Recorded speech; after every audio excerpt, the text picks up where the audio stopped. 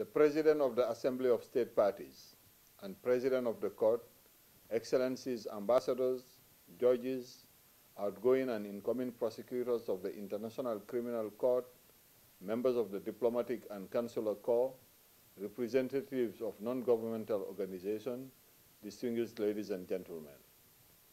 On behalf of the delegation of the Republic of the Gambia, I'm deeply honored to address this important meeting to celebrate Mrs. Fatou Bensouda's distinguished career, indelible legacy, and dedicated service as prosecutor of our International Criminal Court. It has been a remarkable journey. First as Deputy Prosecutor from 2004 to 2012, and as Prosecutor from 2012 to 2021.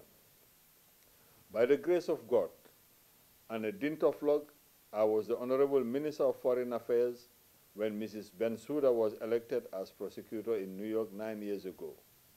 It was a proud moment for the Gambia, as it is today, to not only witness the ascendance of one of her illustrious daughters to the high office of prosecutor, but also the first African female elected through consensus by all state parties. The Herculean task and prosecutorial initiatives that have since been undertaken in that capacity are much more gratifying today. And I fully remember when the then prosecutor, Ocampo, was saying, you will see Fatou is an iron lady, an iron fist in a velvet glove. And we told her then, we were convinced, and we knew that she will do her best, she will live up to expectation. And we knew that she will not be able, as Cervantes will say, limpiar la tierra de todas las malas cosas, wipe out evil from the surface of the earth. But we must all recognize that she has done her best. Madam President, Excellencies, distinguished ladies and gentlemen, in today's fractious geopolitical environment that the Court persistently navigates, it is evident that the work of the prosecutor of the ICC is full with daunting challenges and enormous risk as it pursues impartial justice. Over the last 2 decades, the Office of the Prosecutor demonstrated its strong commitment to the unbiased pursuit of international justice and accountability for Rome Statute crimes. The Office of the Prosecutor has pursued accountability for those responsible for genocide, crimes against humanity, war crimes, mass atrocities, and aggression, irrespective of their rank or status. Mrs. Bensouda remains steadfast to this goal despite the personal threats, challenges, and resource constraints that her office and the court faced. In order to ensure that future generations would not have to experience the mass atrocities that our generation and those before us experienced. With strong determination and commitment to make the world a better place, Fatou has unwittingly contributed to the regulation of the global rules-based order by insisting on accountability at both national and international levels. Despite being a court of last resort, the world has begun to learn that with Prosecutor Fatou at the helm, no impunity also means no sacred cows. Today, thanks to the efforts of the Office of the Prosecutor, the long arm of international justice has become ever more visible around the world as the shadow of the court continues to weigh heavily in the calculus of politicians and decision makers within the corridors of power. Madam President, distinguished ladies and gentlemen, with the growth of the court and steady increase in the volume of cases before it, one cannot but be deeply impressed by the richness and quality of jurisprudence that is reflected in the judgments and decisions of the court. Allow me to highlight a few of the instances or cases that Prosecutor Bensouda and her office immensely contributed to the development or evolution of the court's jurisprudence. And in an era where sexual abuse and gender-based violence have been used as weapons of war to terrorize and victimize vulnerable populations and communities, prosecution led by Mrs. Bensouda have led to the recognition of the crime of sexual slavery and rape against men and women in international criminal law jurisprudence. This has indeed boosted the upholding of international treaties related to these areas that our states have adhered to consciously. It is particularly noteworthy that in light of the highly reported cases of impunity with little to no prosecution for such crime across conflict zones, that such groundbreaking jurisprudence have now emerged.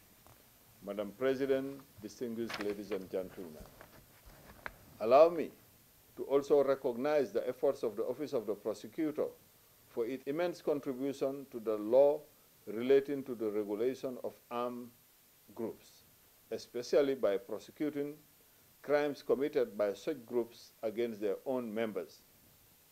Prosecutor Bensouda has ensured that crimes committed by armed groups against members within the group are subjected to international humanitarian law, as demonstrated in the Katanga case. Prosecutor Bensouda and her office also contributed to the preservation of the history of mankind for future generations through the Almadi case.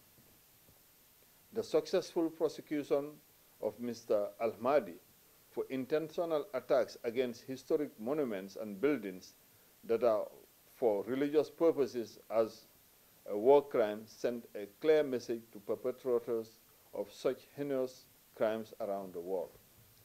This jurisprudence has immensely complemented the efforts of global institutions struggling to protect and preserve historical and world heritage sites. Madam President, Excellencies, distinguished ladies and gentlemen, in situations of war and conflict, it is the vulnerable section of the population, especially women and children, who often bear the brunt of the atrocities and war crimes. Under Mrs. Bensouda's stewardship, the Office of the Prosecutor consecrated sexual and gender-based crimes and crimes against children.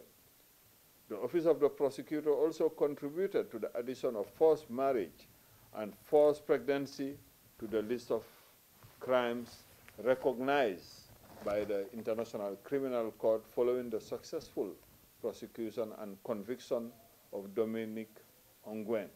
This is another solid example of the groundbreaking jurisprudence that has emerged from the court.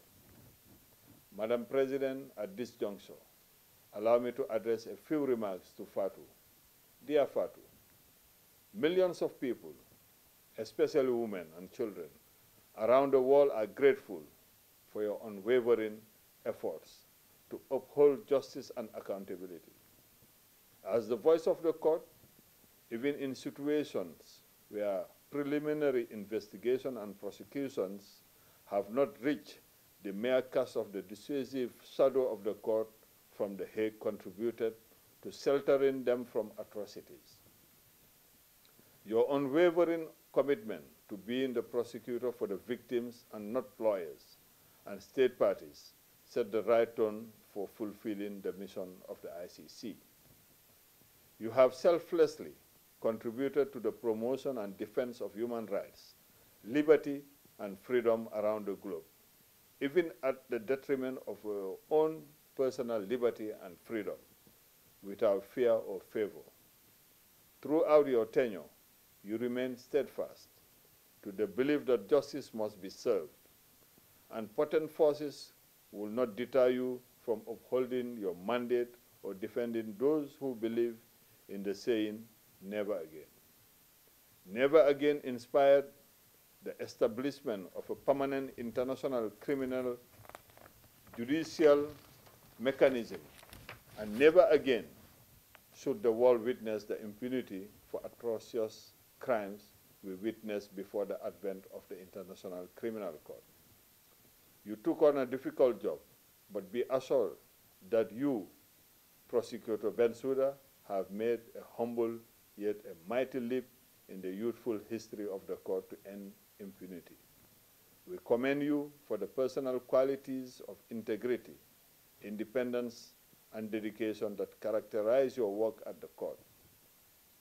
As the representative of your country of birth, the Gambia, we are proud of your achievements. As the quintessential global citizens, and for your fearless pursuit of justice wherever duty calls you. Mr. President, Excellencies, distinguished ladies and gentlemen, allow me to express our sincere gratitude for the unwavering support rendered to Fatou and the Office of the Prosecutor by state parties to the Rome Statute throughout her tenure. It is our hope that as the court is moving forward, the same level of support will be rendered to the incoming prosecutor, Mr. Karim Khan, QC, whom we have no doubt is competent and ready to advance the mission of the court. We must, as an entity, always defend the Rome Statute and ensure that justice and accountability become the hallmarks of our rules-based international order and bring an end to the impunity for Rome Statute crimes in areas within the jurisdictions of the court. Finally, on a final but significant note, allow me to recognize the spouse and gentleman beside Prosecutor Fatou Bensouda, my own senior brother and friend, Mr. Philip Bensouda, and the family for the love and support that they have provided to Fatou during her tenure at the ICC.